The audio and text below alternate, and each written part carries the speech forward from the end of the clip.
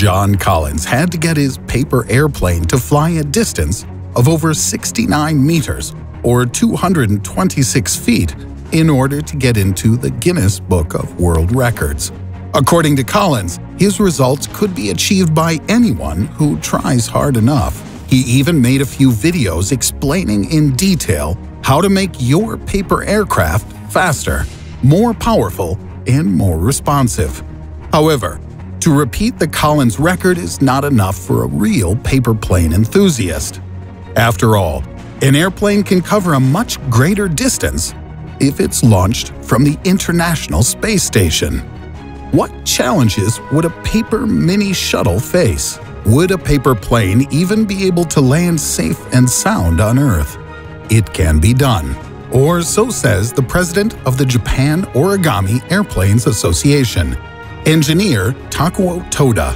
Actually, Mr. Toda is the first person who publicly voiced the dream of launching a paper airplane from space. Together with Professor of Aeronautics and Astronautics Shinji Suzuki, Toda received support from the Japan Aerospace Agency, or JAXA.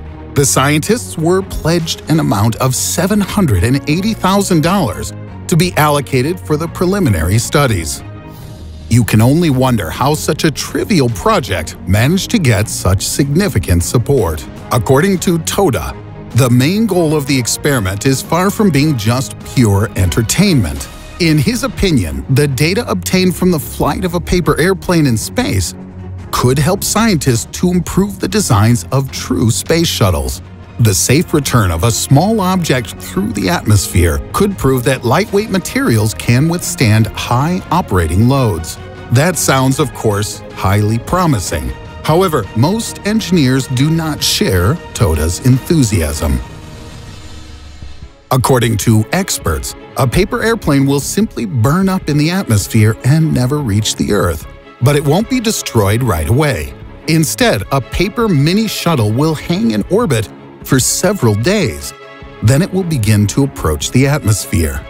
Usually, objects falling into the Earth's upper atmospheric layer from space are flying at a crazy speed of Mach 20. That's 20 times faster than the speed of sound. Traveling at such a high speed makes the objects heat up to about 1,590 degrees Celsius or 2,900 degrees Fahrenheit, resulting in them burning up without a trace at an altitude of 59 kilometers, or about 37 miles above the Earth's surface. Considering the small mass of a paper airplane, we might face a slightly different situation. First, the paper plane will accelerate to Mach 6 at an altitude of 99 kilometers, or about 62 miles above the Earth. Then the paper structure will quickly burn up. So it appears very likely that the airplane won't last for long. Toda and his partner Suzuki finally decided to consider the critics' opinion and covered the planes with a special heat-resistant glass. For his trial, Suzuki launched one such mini shuttle into a hypersonic wind tunnel, where the airflow rate reached Mach 7. Within 10 seconds, the aircraft warmed up to 200 degrees Celsius, about 400 Fahrenheit, and remained intact. This result gave the scientists a reason to continue their project. To launch from the International Space Station, Toda and Suzuki made 9 miniature heat-resistant shuttles to be launched from the station. The length of each, 38 centimeters or about 15 inches, and width of about 22 centimeters or 9 inches. On the bottom of each aircraft, there was a note written by the engineers in 10 languages, which urged people who found these origami planes to contact the JAXA space agency. Fans of the paper planes were getting ready to catch these mini shuttles in different parts of the world. But unfortunately, for unknown reasons, the project was suspended. Despite this, Toda's and Suzuki's idea did not die. The experiment was carried on by 3 Britons, who were inspired by the dream of the 2 Japanese scientists. These 3 Britons, Steve Daniels, John Oates, and Lester Hines, decided not to depend on anyone and to launch their paper airplane into space by using their own financial resources.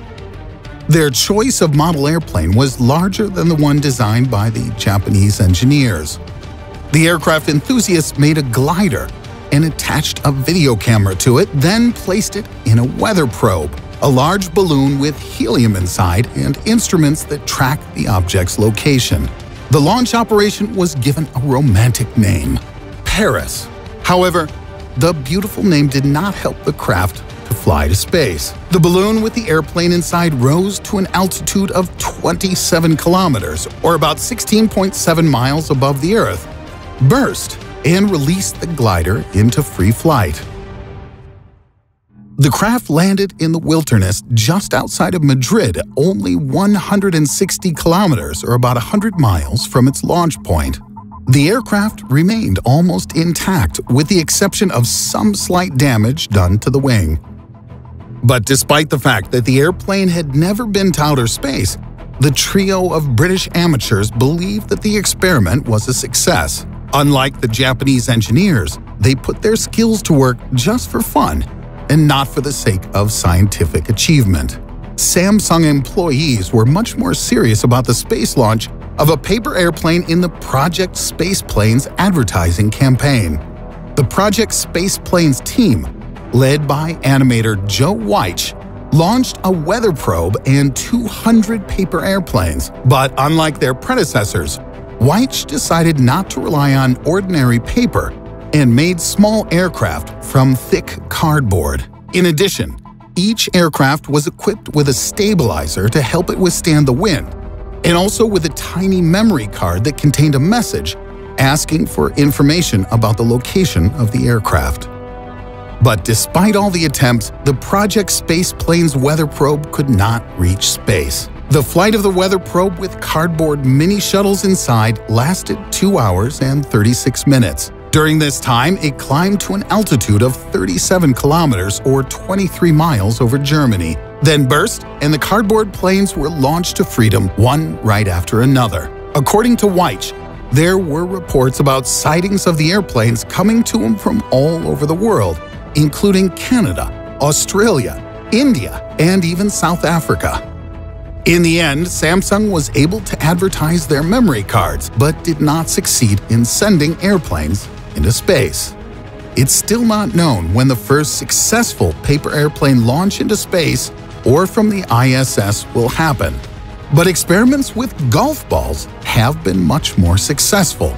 In 2006, the Federal Space Agency of Russia and the Canadian golf company Element 21 entered into a commercial agreement. Within the framework of this agreement, flight engineer Mikhail Turin launched a gold-plated golf ball weighing about 3 grams, that's 0.1 ounces, into outer space with one blow. NASA representatives suggest that it flew 1.6 million kilometers, that's about 1 million miles around the Earth. Then it hung for a few days and then entered the atmosphere. Falling at hypersonic speed, the golf ball surely burned up due to the extreme heat. However, Mr. Turin is not the first space golfer. According to astronaut Alan Shepard, he left a couple of golf balls on the moon. During the Apollo 14 mission in 1971, Shepard decided to have some fun. He used a device meant for collecting moon dust as a golf club and hit several golf balls. So, when mass space tourism becomes a reality, it's quite possible that during a tour of the moon's surface, you might stumble upon these earthly objects. However, you may find more than just golf balls. According to NASA, the astronauts left many items on the moon. For example, a golden olive branch, a falcon feather, a portrait of astronaut James Irwin, about 100 $2 bills, and a spear. So that was how the astronauts wanted to be remembered in space.